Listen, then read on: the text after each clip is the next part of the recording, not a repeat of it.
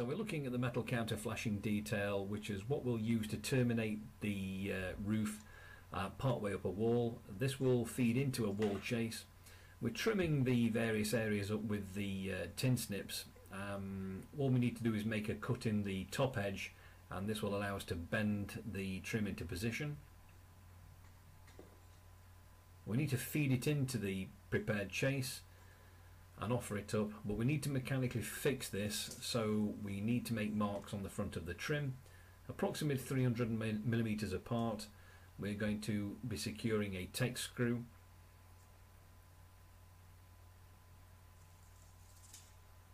These screws are known to have a specialist rubber seal on there, so once they are secured in position, they'll become watertight.